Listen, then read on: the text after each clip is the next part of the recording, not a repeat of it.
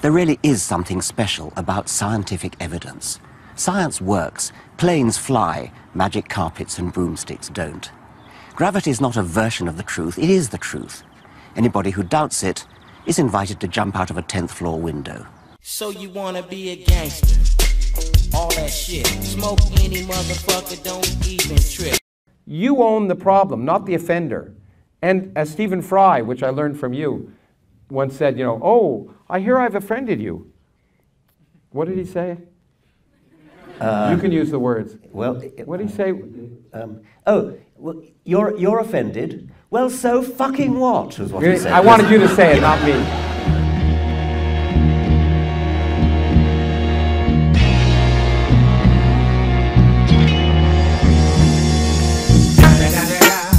It's the motherfucking Eagle Double G. Snoop Dogg. You know I'm mobbing with the D.R.E. If you base medicine on science, you cure people. If you base the design of planes on science, they fly. If you base the design of rockets on science, they reach the moon. It works, bitches. It's the motherfucking Eagle Double G. Snoop Dogg. You know I'm mobbing with the... But then he's pooped. I mean, how can we have the same brain? I'm sorry to say we don't have the same brain. I mean, there's great variation. One of the main principles of the Darwinian theory is plenty of variation for natural selection to work on. And there's sure enough plenty of variation in brain power. All the way from Einstein on the one hand to Sarah Palin at the other. I got 99 pounds, but a bitch ain't one. I got the rat patrol on the cat patrol. Foes that want to make sure my casket's... To accept that humans evolved from apes. Yeah, probably.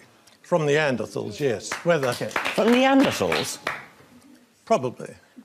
Why from Neanderthals? Well, who else would you suggest?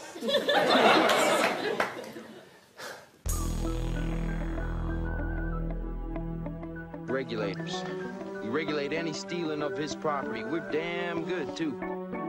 Our philosophy at New Scientist is this. Science is interesting, and if you don't agree, you can fuck off.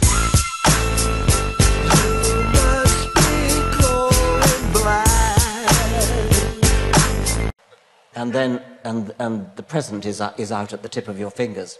And it's all bacteria out to about there. And the dinosaurs are about there.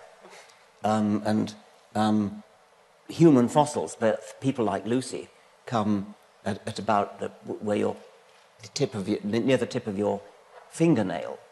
And the whole of human history, recorded human history, the Egyptians, the Babylonians, the Hebrews, the Romans, the Greeks, the Middle Ages, the whole of recorded human history falls as the dust from one stroke of the nail file.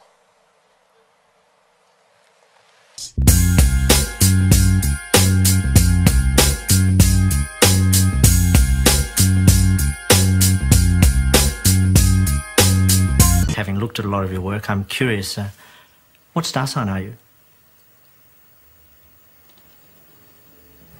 You serious? 6 million ways to die. Choose one. Do you actually believe in your Muslim faith? Do you believe that Muhammad split the moon in two? Do you believe that Muhammad flew to heaven on a winged horse, for example? I pay you the compliment of assuming that you don't. No, I do. I believe in miracles. You believe that? Yes. You believe that Muhammad went to heaven on a winged horse? Yes, I believe in God. I believe in miracles. I believe in revelation. I mean, the point here is that let's assume I'm wrong, Richard. I'm wrong. Let's.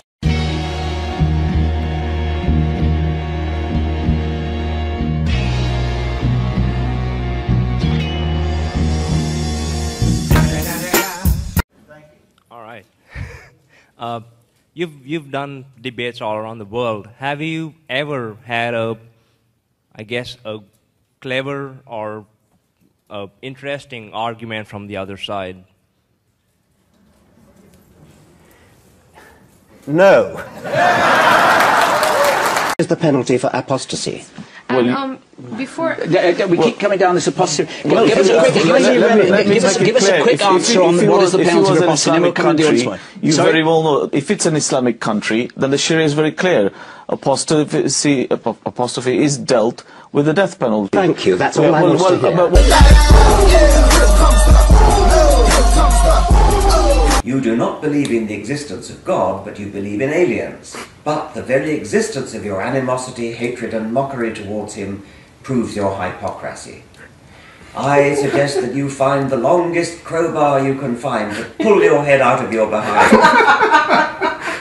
When you say faith is rational and evidence-based, I mean, if that were true, it wouldn't need to be faith, would it? I mean, if there were evidence for it, why would you need to call it faith? You'd say just evidence. And when you said that faith in relativity, in Einstein's theory of relativity, is evidence-based, that of course it is. But the evidence is all important. I mean, Einstein's predictions fit in with observed fact and with a whole body of theory, whereas we only need to use the word faith when there isn't any evidence. No, not at all.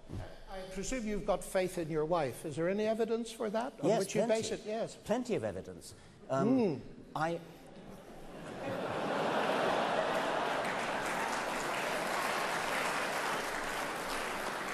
Let's generalize it. Never mind about my wife. Let's generalize it. It's the same with mine, Richard. It's the same with mine. Because atheism is a faith, of course, as well. It's not. Of course it is. Well, okay. Don't you believe it? Bullshit dogma. I read your book about the Bible. It is totally sucks ass and is biased and one-sided propaganda. Your theory sucks. You are not as wise as you think you are. You hypocrites want to condemn anybody for making mistakes or believing different from your bullshit, retard, atheism dogma. Dawkins' books are fucking stupid bullshit. Would the world be a better place if religion disappeared tomorrow? Yes. Despite all the good things we discussed, do you recognise? Do you believe in the virgin birth, Christina? I do. I do. I believe in miracles too. What do you think about this? Well, I don't know about the virgin birth or not. Do you think that's key to being a Christian? Do you think all those sort of fundamental key... It's up to them. If they want to believe supernatural nonsense, that is up to them, but don't force it on the rest of us. I was watching an interesting video, and again, if any of this you don't want to talk about, push us along. But there was a video with this woman, Wendy Wright. I found it very interesting to watch, because I saw you making all the good arguments, but a good argument will never make headway if the participants don't agree to certain basic rules of engagement. Yeah.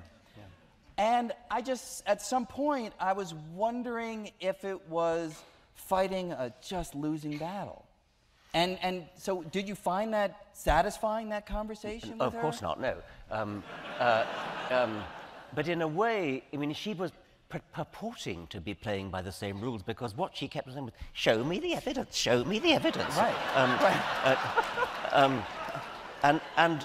Well, what I'd prefer to say is that natural selection is constantly working, and the environment is constantly changing, if only because the predators, the enemies, the parasites of any particular species are also evolving.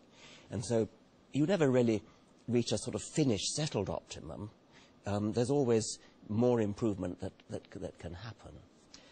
What about other parts of the body, which to me, I mean, as I say, just as a layman, I had to come to terms with, you know, how on earth did we function? And the heart, for example, the lungs, the liver, the kidneys, and particularly, don't want to be too personal, but how do I take a leak if I have to wake up a few million years to do that? Wait a minute, I don't understand. Well, if I was to go to the toilet, you know, yes. I mean, how did we evolve with the ability to release waste if we were waiting for certain organs to develop? Well, no, it's not really like that. I know it's a simple question, but I'm a simple man. I mean, you don't wait millions of years. It all happens. There's a